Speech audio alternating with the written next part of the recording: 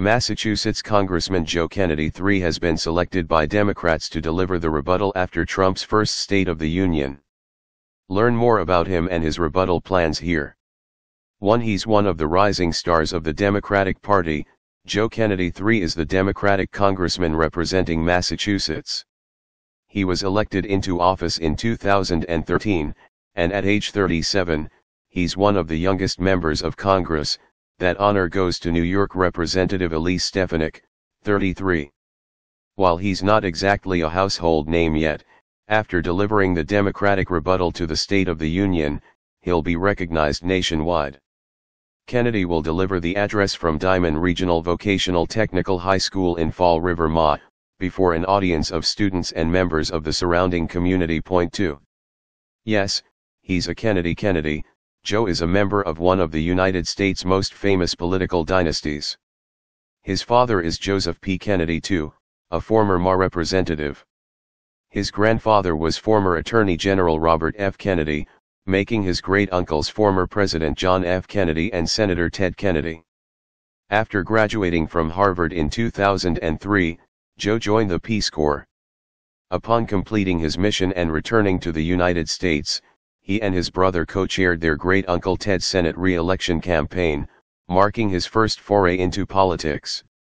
3. He's an outspoken Trump critic.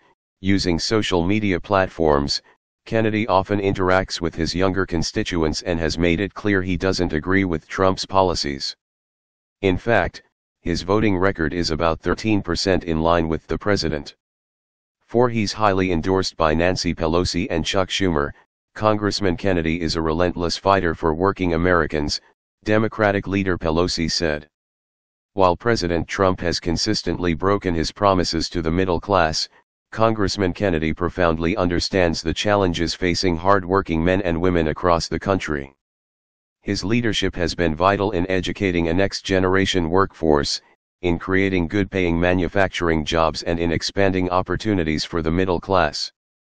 Whether it's the repeated attempts to dismantle our healthcare system, jamming through tax cuts for the largest corporations and the wealthiest, or repealing protections for consumers, women, and the most vulnerable Americans, President Trump's first year has been marred by his broken promises to the middle class, Schumer said.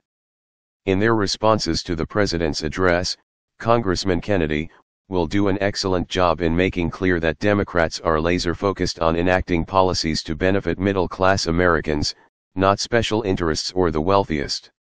5. He's bringing a transgender soldier as his guest to the SOTU.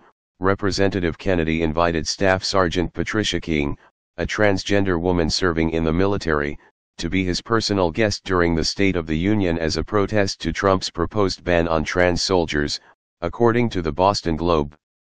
Sergeant King was baffled by the president's reasoning behind trying to ban trans service members. There are much easier ways to get surgery covered than enlisting in the military, facing the possibility of deployment, and dealing with the stigma of being a transgender service member. Every one of us who raises our right hand is prepared to give everything in the defense of our country. Do you agree that Representative Kennedy should do the Democratic rebuttal to the State of the Union, or should the Democrats have picked someone else? Let us know.